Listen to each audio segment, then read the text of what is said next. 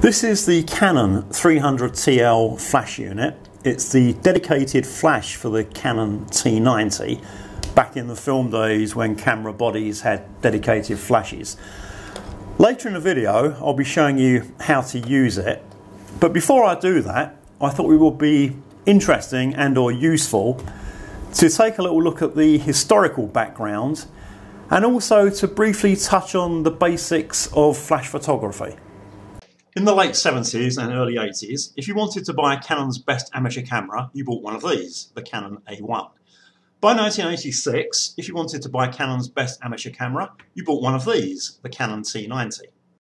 The T90 was introduced at an interesting time. Autofocus had actually arrived by then. The Canon T80 had three special lenses that had inbuilt autofocus motors. And this little twin-top point and shoot that I bought in the late 80s or early 90s also had autofocus. But the EF mount wouldn't be released until another year in 1987. So when the T90 came out, it still had the FD manual focus mount, the same as the A1. However, in that time, there have been enormous advances in electronics, and this camera is superior in absolutely every respect. It quite surprises me, actually. I've made videos about both cameras, and a lot of people now are interested in film, but there's far more interest in the A1, and I don't quite understand it, because the T90 is such a better camera. Similarly, because of the advances in electronics, the dedicated flash for the T90, the 300TL, was far superior to the 199A, the dedicated flash for the A1. I'll go over some of the differences later in the video. But when you compare the two, this one is quite prehistoric compared to this one. But before we do that, I thought it might be useful just to look at some flash photography basics. You have to think of flash photography as two separate but simultaneous exposures. And because they're simultaneous, the ISO and the aperture remain constant, but you can control the background exposure by adjusting the shutter speed, and you can control the exposure of the subject by adjusting the power and the duration of the flash. In this image, the background exposure looks fine, but if the flash power is too weak or there isn't any flash, then the subject is going to look underexposed. Conversely, if there's too much flash power, the subject is going to look overexposed. Ideally, we want the background exposure and the subject's exposure to be balanced so that we get a natural looking image. It follows that if we want to control the light accurately, we've got to meter the light accurately, and that's the big advantage with the T90 and 300TL compared to the previous generation of camera technology. With the instant feedback we get with digital cameras, we're really spoiled. We can take a shot now, and if it doesn't look right, just dial in some exposure compensation or flash exposure compensation and take it again until it's right. Back in the film days, you wouldn't know the results until you got your film back from the lab, so it was much more critical to get the exposure right at the time of shooting. One of the major improvements with the T90 over the A1 was the metering system. When I changed cameras, I noticed I was getting better shots even though I was using the same lenses and the same film, and that's just because of the metering system. The A1 has quite a primitive metering system. It only has one mode, and it's a kind of center-weighted average. The T90 has three modes. It has center-weighted average, partial area, and true spot metering. The 199A A1 combination doesn't have any through-lens metering. All it has is this external sensor on the flash unit. This sensor measures the light that's reflected from the subject, and when it thinks the subject has had enough light, it turns off the flash. But what it doesn't do is measure how much light has been exposed to the film. The 300TL also has an external sensor, but the T90 has real through-the-lens metering. There are two through-the-lens metering sensors in the T90. One is located above the eyepiece, and in non-flash photography, it measures the light for center-weighted average and partial area metering. The other is located in the mirror chamber. For non-flash photography, it's used for spot metering, and with flash photography, it measures the illumination reflected off of the film, so it's much more accurate than the A1. The 300TL uses 4 AA batteries. I'm using Eneloops, and the number of flashes depends on various factors. Obviously the type of battery you're using and how intense the flashes are. But the manual says that with alkaline manganese batteries you should be able to get up to 700 flashes. The on switch on the 300TL has 2 positions. If you move it to the first position, it turns the flash on permanently. If you move it to the second position, the flash will turn itself off if it's not used for 5 minutes to save energy. SE stands for save energy. And the way to wake it up again is just to press the shutter release on the camera halfway down. Both of these flashes have bounce heads, but this one also has a zoom head, and it's got 4 positions, so set it depending on the focal length of the lens you're using, and these numbers are illuminated as you change position. So 24mm, 35, 50 and 85. There's a pilot light here which illuminates when the flash is ready to fire, but unlike the 199A there's no confirmation light, and the reason for that is the feedback loop. With this one, because there's no through the lens metering, the feedback comes back via the flash, so the flash knows whether there's enough light or not. With through the lens metering, the feedback is through the camera. So to know whether there's enough light or not, you need to be looking through the camera viewfinder and checking that there's no blinking lights. With the 199A, you first have to dial in the ISO. With the 300TL, that's not necessary. The T90 can read the DX code on the film canister, and that information is then given to the flash unit. The next thing you had to do with the 199A was to work out the distance between the camera and the subject, and then use this colour-coded switch to set the aperture. That's not necessary either with the 300TL. There's an IR sensor that can measure the distance, and everything is set automatically. The 300TL can be quite complicated to use, but fortunately there's a fully automatic mode.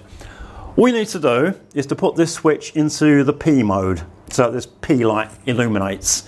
And regardless of the settings on the camera will then go into automatic mode. All you need to make sure of is that the aperture ring on the lens is set to A. Just do that, set the zoom to match the focal length of your lens, and start shooting, and everything will be completely automatic. If you want to use your camera in either aperture or shutter speed priority mode, simply move this switch to the mode set button and press the grey ATTL button. This is the advanced through the lens metering mode. Make sure that the aperture ring on the lens is set to the A position, and then choose the aperture or shutter speed that you desire. But bear in mind, you can only have shutter speeds between a 30th and 1/250th of a second. The flash will set the metering mode on the T90 to center weighted, and when you press the shutter button halfway down, the IR unit will measure the distance to the subject. When you take the shot, everything will be controlled automatically using the settings you've chosen. The Canon T90 was the first camera in the world to have spot metering for flash photography, and this is where it starts to get really clever. So the first thing we need to do is to put the camera into spot metering mode. You should see a little dot on the LED just to confirm that. And then put the 300TL flash into FEL mode. This is the flash exposure lock. Once we've done that, we can press the spot metering button, which is just behind the shutter release, and when we do that, the flash will do a pre-flash at a 20th of the normal power. The light will hit the subject, be reflected back through the lens, and the internal sensor in the camera will measure the light reflected off the film, and that meter reading will be kept in storage for 30 seconds, so then we can recompose and it will use the spot meter reading. But it actually gets cleverer than that. We can use spot metering for flash photography in any exposure mode, but when we use aperture priority, we can do a bit more. When we do the pre-flash and look through the viewfinder, on the right hand side we'll see two dots. One is fixed and one is floating. The fixed dot represents the exposure for the subject and the floating dot represents the exposure for the background. And if they aren't balanced, we can use the highlight and shadow buttons on the back of the camera to balance them to get a nice, even, balanced, natural looking photo where the subject exposure and the background exposure are the same. The eagle-eyed among you will notice there are two more positions, manual high and manual low. And in some situations, for example where you've got a very light background and a very small subject, automatic metering just isn't going to work. The situation will confuse the camera and the flash. So you can use one of these manual modes. But to do so, you'll need to get out a calculator. Here's how to do the calculation, and we'll use the metric table to do an example. So if we're using ISO 100 film and a 50mm lens, we get a guide number of 35. An aperture is guide number over shooting distance. So if our shooting distance is 5 meters, the aperture will then be 7. So we'd need to set the aperture to 7.1, and the camera will be automatically set to a shutter speed of 1/250th of a second. Manual low uses a flash intensity that is 1/16th of manual high, and therefore you need to divide the guide number by 4 for these calculations. I think the only control I haven't described yet is the switch for first curtain or second curtain sync. And in all my years of taking photographs, I've never used second curtain sync. When you do flash photography, the shutter speed is relatively slow. You know, it can be down to a 30th or a 60th of a second. And the duration of the flash is very fast. It's milliseconds. The flash will freeze your subject, but it will leave things in the background blurred. So with first curtain sync, the flash fires just as the shutter opens, and with second curtain sync, it fires just as the shutter is about to close. If you pan a shot of a car in low light using very low shutter speeds, with first curtain sync, the car will be frozen and the light trails will be in front of the car. That doesn't look very natural. But with second curtain sync, the light trails will be behind the car, which will look a lot more natural. With certain types of shot, or if you're trying to create special effects, second curtain sync can be useful, but as I say, I just tend to use first curtain sync. One thing I didn't describe is what happens when you move the aperture ring away from the A and use your camera in fully manual mode. What happens then is that the flash just goes into TTL mode rather than advanced TTL mode, but it will still do its best to give you the correct flash exposure. My original plan for this video was to include some sample images, but the video is getting quite long now. It's 13 minutes, and I normally try to keep my videos less than 10 minutes. And also it's going to take a few days to get images processed at the lab.